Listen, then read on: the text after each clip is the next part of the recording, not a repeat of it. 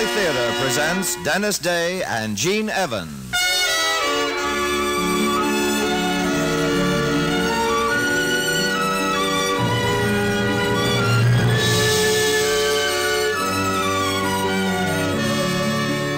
From Hollywood, the Mutual Network, in cooperation with Family Theater, presents Blood Will Tell, starring Gene Evans. And now, here is your host, Dennis Day.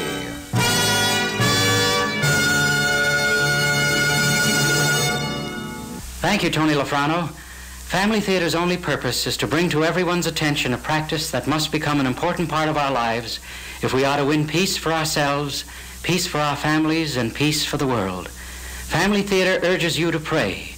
Pray together as a family.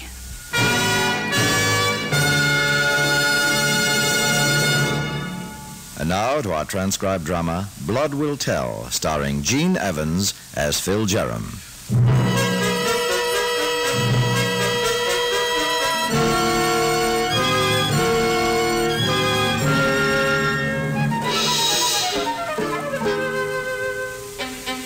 We had sat there in the waiting room of the Pennsylvania station for over an hour, me and the tall, well-dressed woman from Cincinnati.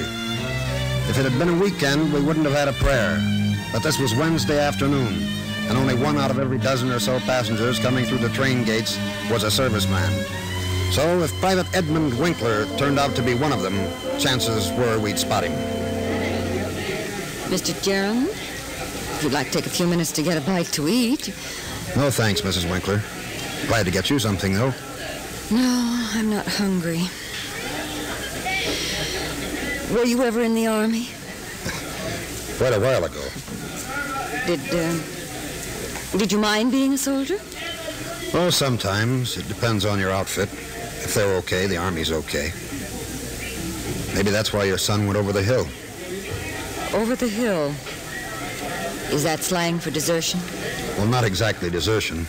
That means you don't ever expect to come back. Your boy's just AWOL, absent without leave. Maybe he got a nose full of some non-com who's been on his neck. No. That's what worries me. Eddie never had any difficulty getting along with people. It's something else. Did he ever run away from home when he was a boy? No. No. And you say you haven't told his father? Oh, no. No, if George knew about this, he'd never get over it. I told him I was coming to visit Marion. That's my sister. She lives here in New York. Uh-huh.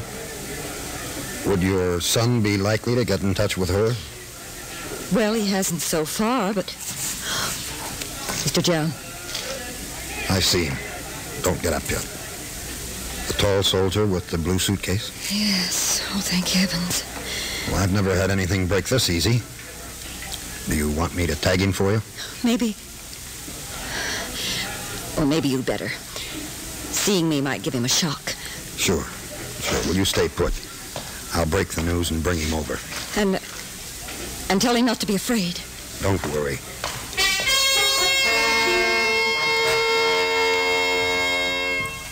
I stood up and started across the waiting room.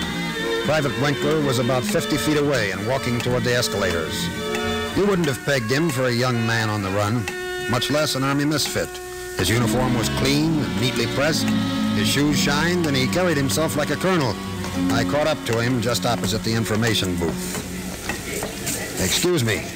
You're Edmund Winkler, aren't you? Edmund? You've got the wrong guy, Mac. My name's Cusack. Well, your mother's here, soldier, sitting over there on one of those benches. Now, be a good fella. I tell you, you've got the wrong guy. My name is Cusack, George Cusack. Soldier, I'm not a cop. I'm not going to take you in. Look, my dog tags, George Cusack. I haven't got any mother. My mother died when I was a kid, 7 years old, in Chicago. I haven't got any folks at all. Winkler, I don't know where you got the dog tags. Look, are you calling me a liar? Take it easy, son. For the last time, the name is Cusack. I got a pass here. Here, look at that. Signed by my CO at Fort Dix. Now, how much proof do you want? Is this on the level? Sure it is. Who is this lady you got thinks she's my mother? That tall, gray-haired woman over there in the green coat. Oh, yeah, she's waving. This beats me on the square, mister. Would you do me a favor? Would you come over and talk to her? Sure, I don't mind. Maybe all she needs is a stronger pair of glasses.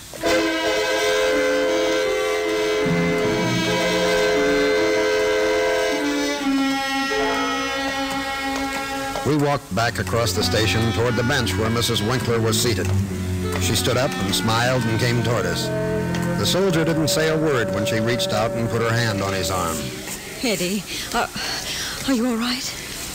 Maybe you'd better tell her, mister. Eddie, what? He says he isn't Eddie, Mrs. Winkler. He's got a set of dog tags to prove his name's Cusack. Now, is there any chance you could be wrong? Wrong?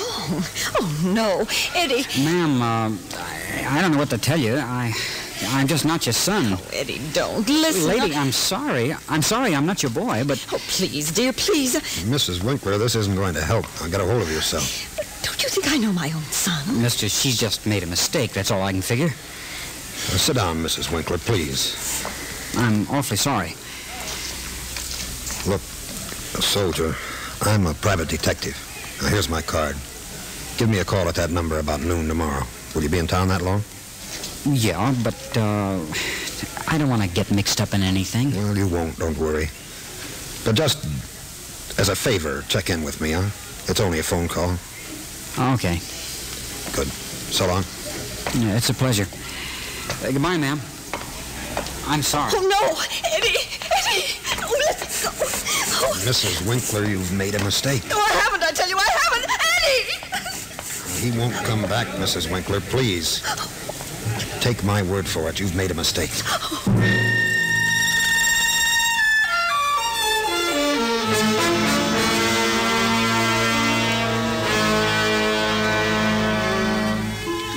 I finally got her out of the station and into a cab. And as we drove back to her hotel through the heavy evening rush hour traffic, Mrs. George Winkler told me some more about her son Edmund and gave me a snapshot of him. He was a dead ringer for the soldier in the station. When we got to the hotel, I saw her as far as the elevators. Then I left and hopped a cross-town bus back to my office. Mr. Jerem? Yes? The receptionist said I could wait here. Well, sure. What can I do for you? My name is Thatcher, Julie Thatcher. I'm a friend of Eddie Winkler's. That's pretty good. Do you know his mother's in town? Yes, but... Well, she doesn't know I followed her here from Cincinnati. Were you at the train station this afternoon? No. Back home, she told me day before yesterday that Eddie'd run away from the army camp. I see. You Eddie's girl? We're engaged. Uh-huh. When was the last time you saw him? Oh, almost 6 months ago. He was home on leave. Then you haven't found him. Well, we found a soldier who looked like him, but... Hold on a minute, that's my phone.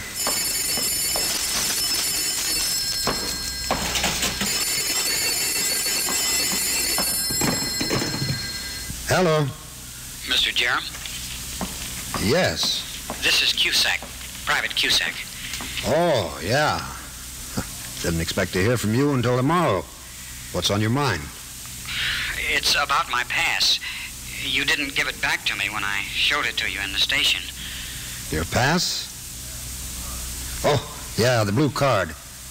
Well, hang on. I'll go through my pockets. Miss Thatcher? Yes? Get on the extension over there, will you? I want you to listen to this kid's voice. Is this the soldier that you said? Yeah. But not a word. Just listen to him, understand? Oh, all right.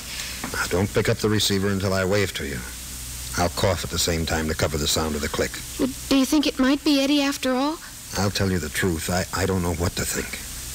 Remember, not till I wave. All right. Cusack? Yeah? Sorry to keep you waiting. I found it all right. Want me to drop it off where you're staying? I could just as easy come over to your office. Sure. Only thing is, I'm leaving here now. You still anywhere near Penn Station? Not far, I guess. Good. Suppose I meet you there in the waiting room in half an hour. Good enough. I'll be there. So long. So long, soldier. Well? Well, It sounded like Eddie in some ways, but deeper, older. I can't be sure. Can you think of any reason why he'd do a thing like this, if it was Eddie? No, I can't. You've talked to him yourself? Not more than an hour ago in person. So did Mrs. Winkler. Oh, it must be someone else.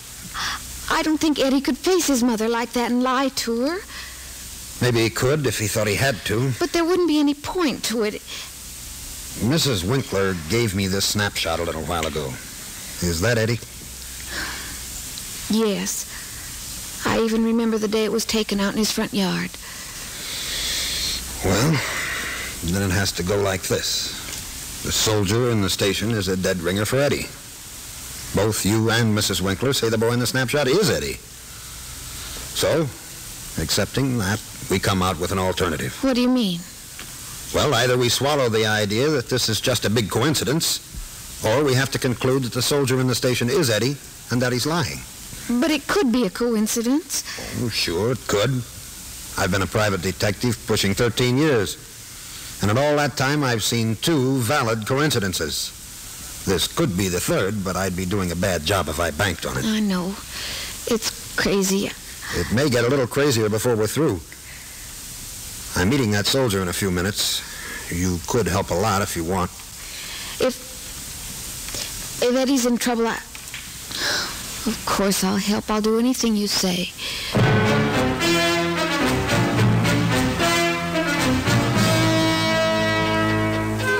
We caught a cab downstairs and headed back across town.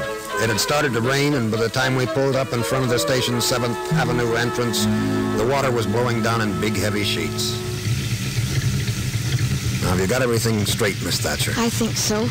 Whatever you do, don't look at him. Just make sure when you bump into me that he gets a good close look at you. All right. What are you going to do if... Well, I don't know. I may have to get tough. These are things you have to play by ear. You know, Mr. Jerem, you're a funny kind of man to be a private detective. You just don't know any private detectives. I guess I don't. All set? Yes. Now give me about 2 minutes, and then, here, pay off the driver with that and come on in. All right. Good luck. Never mind that. Just don't tip him over a quarter.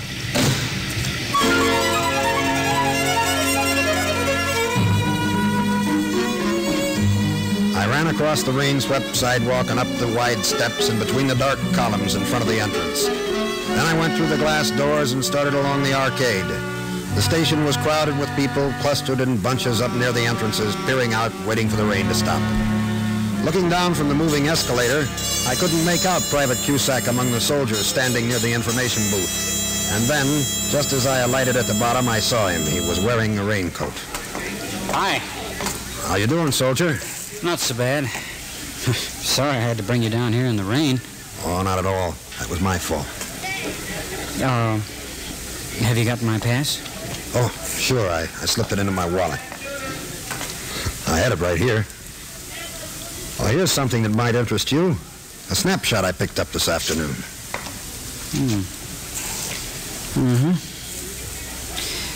Who is it? Doesn't it look familiar? Yeah. Yeah, I guess you could say it looked a little like me. I'd say a little more than a little. You and the boy in that picture could be twins. Is this the guy that lady thought I was this afternoon? That's the guy. Some coincidence, huh? Yeah. Can I have my pass now? Got it right here.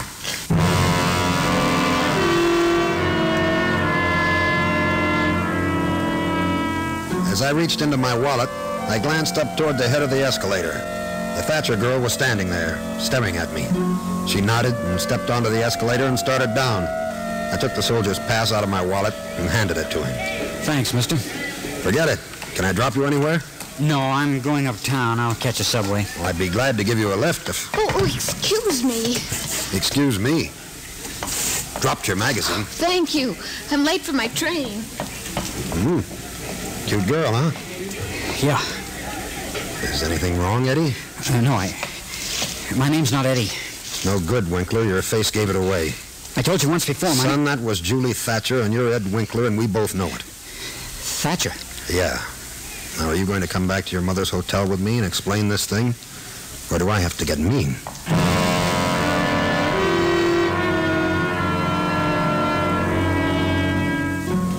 Well, it was the wrong thing to say. At the mention of his mother, Winkler's face went cold as stone. His hands had been plunged into the pockets of his raincoat, and now I saw the right one move as if it were gripping something. I'm not going anywhere with you. Now, I can guess what you've got there. That's right. Eddie, a gun won't help you in a spot like this. You get out of here. Get out of here and leave me alone. You're just making it worse. We haven't anything to talk about. Leave me alone. You're in a jam, all right, and maybe I can help. Nobody can help. I don't want any help. Now get going. Eddie, I want you to give me the gun. Now, nobody will see you. Just hand it to me. Okay, mister. I saw it coming and tried to pull back. Winkler's hand started out of his pocket slowly, but then it became a fast blur, smashing against the side of my face. My eyes flooded and I couldn't see. I went down on one knee, and as he ran past me toward the train gates, somebody took hold of my arm. Mr. Jerem, that was Eddie. Are you all right? No. No, wait a minute. Wait a minute. Can you stand up? Yeah, sort of. Am I cut here? No, there's a bruise. What's going on? Officer, did you see where that soldier went? Through the train gates, sir. What did he slug you for? Now, here's my card. I'm working on a case. Which train gate? Private investigator? That soldier's mother is a client of mine. He went over the hill. He's AWOL. Well, there's no place you can go through those gates except onto one of the passenger platforms. Do you think I could get any help on this? Sure, I'll call the lieutenant. Now that the soldier's bottled up, it ought to be easy. Easy? Well, by now he's either hiding on a train or out there in the yards. All we gotta do is close off the other end and move in on him.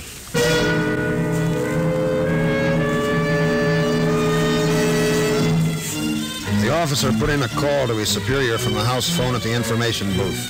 And 10 minutes later, a cordon of uniformed police and plainclothesmen was thrown around the yards. The military police detachment assigned a 4-man unit to search each of the passenger trains waiting to leave the station and check the dog tags of every serviceman aboard. Winkler wasn't among them. That meant he was hiding somewhere out in the train yards. The lieutenant in charge of the police detail passed the order to start closing in from both ends. It was still raining as we moved out from under the train shed into the darkness. You don't have to come along. You'll just get all wet. I'll be all right. You got a gun? Yeah. How's your face feel?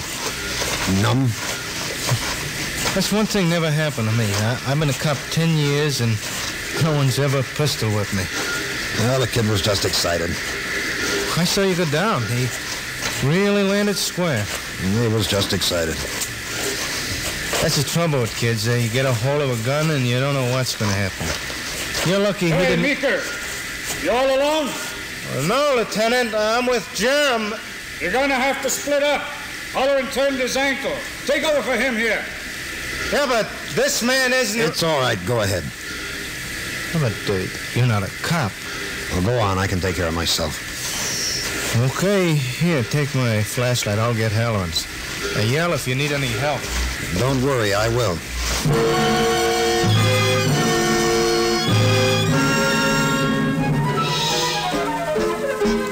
Meeker ducked his head and crawled under one of the empty freight cars strung along the track next to us. I held a flash on him until he was out of sight. Then I swung the yellow beam ahead of me and started down along the row of deserted cars, wondering about Private Winkler and what he was running from, and about the dog tags he was wearing with the name George Cusack on them. I played the light into the open door of the next freight car. Anybody in there? Is that you in there, Winkler? Winkler? It's me. Don't move. And don't move the light. I got a gun on you. I know you've got a gun. I've got a swollen jaw to prove it. Snap off the light. Now, climb up here into the car. Keep your hands in front of you. Eddie, do you know there's almost 24 cops searching this train yard for you? Get up here. All right.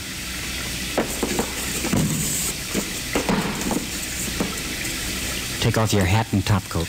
Kid, for the last time, I'm trying to help. Shut up and get out of that coat. I don't want your help. I don't need it. What happened to George Cusack, Eddie? He get in your way, too? Shut up.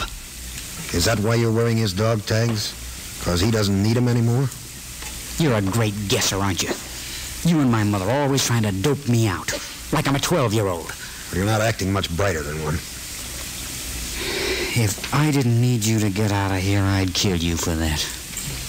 You know something, Winkler? I believe you.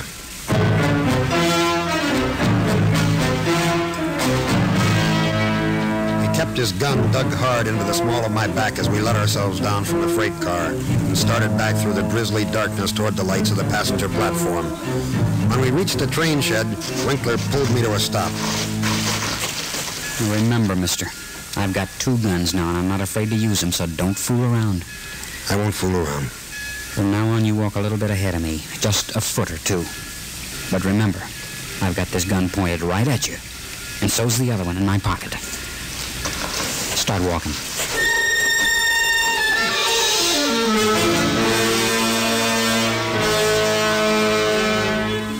At the far end of the platform, an oiler was talking with the engineer up in the cab of the train on our left. Neither of them noticed us. We passed the open door of a mail car, and I could hear one of the sorters laughing. Down near the train gates, I caught sight of a blue uniform, too far away. I didn't see the MP sergeant until we were almost on top of him. A big, red-faced guy who swung down from the door of the diner onto the platform not 10 feet from us. He was holding a .45 automatic in one hand and a paper cup full of coffee in the other. He and Winkler must have seen each other just as I started to move. I felt Winkler's wrist crack under the heel of my hand, and then I was flat on my stomach listening to the .45 explode. Mister, did I hit you? No, I'm all right, Sergeant. How's he doing? No, not good. Well, you better call an ambulance. Maybe he's still got a chance.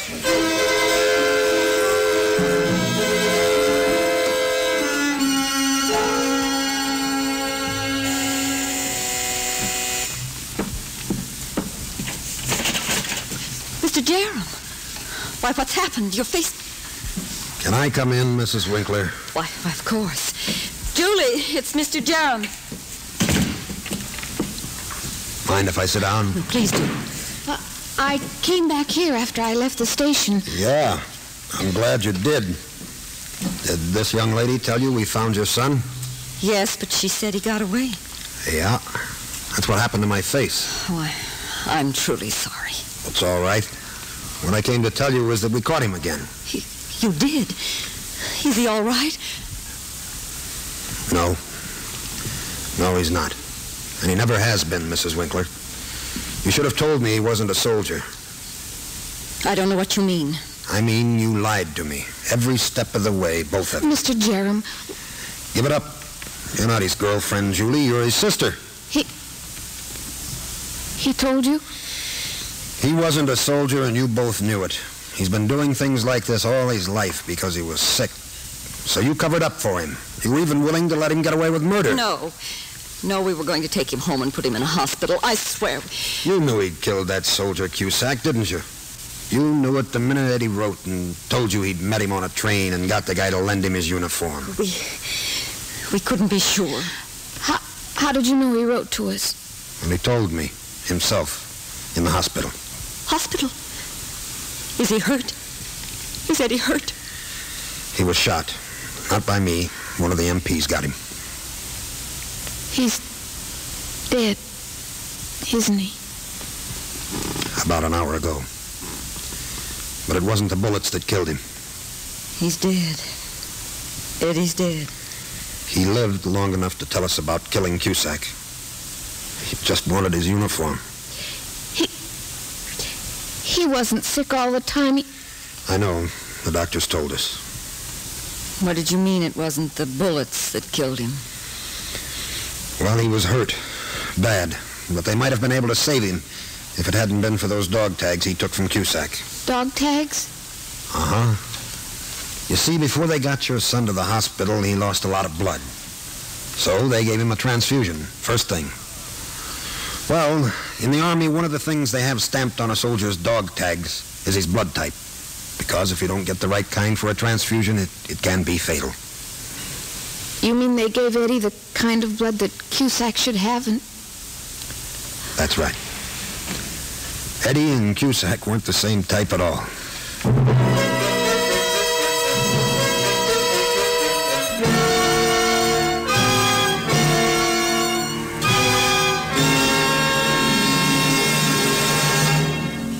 This is Dennis Day again.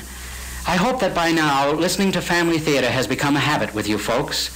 It should be, because Family Theater is your program, dedicated to your family. The idea of the program came from among you, our listeners. You asked that we, the performers in radio and motion pictures, and the technical people get together and bring you a weekly series like this to acknowledge all the fundamental, plain American things that we believe in. We know, as you do, that a happy family is just about the greatest thing that a man could wish for. And we genuinely believe that family prayer, asking God for his help and giving thanks for that help, will keep our families together and happy.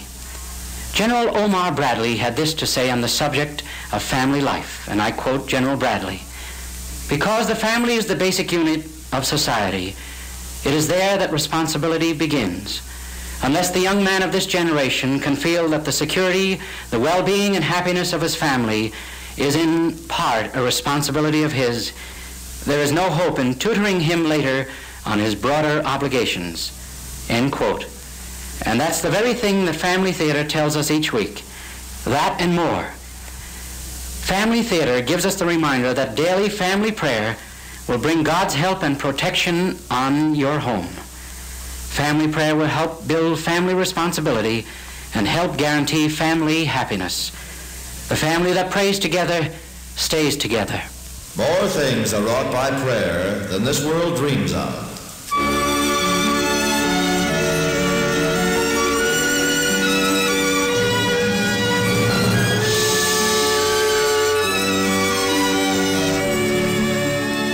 From Hollywood, Family Theater has brought you transcribed Blood Will Tell, starring Gene Evans. Dennis Day was your host. Others in our cast were Irene Tedrow, Sam Edwards, Joyce McCluskey, Don Diamond, and Robert Emlin. The script was written and directed by John T. Kelly, with music composed and conducted by Harry Zimmerman. This series of Family Theater broadcasts is made possible by the thousands of you who feel the need for this type of program, by the Mutual Network, which has responded to this need, and by the hundreds of stars of stage, screen, and radio who give so unselfishly their time and talent to appear on our Family Theater stage. To them and to you, our humble thanks.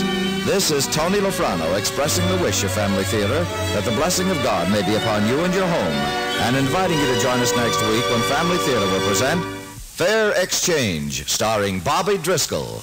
Barry Sullivan will be your host. Join us, won't you?